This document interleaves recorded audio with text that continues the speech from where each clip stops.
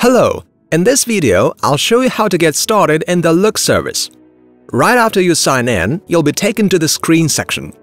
Here you can add your first screen into the system.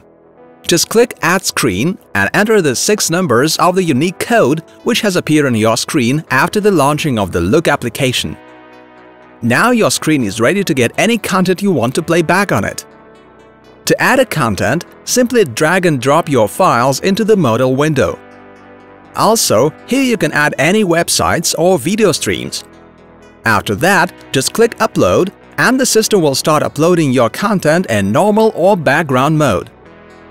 And the last main action is to assemble the required content into the playlist and send it to your screen.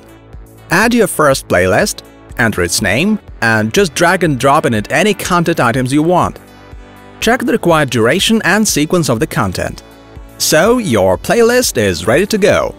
Finally, in order to send it to your screen, click the Send button directly from the playlist, choose the screen, set start and end time if necessary, and don't forget to click Save after all.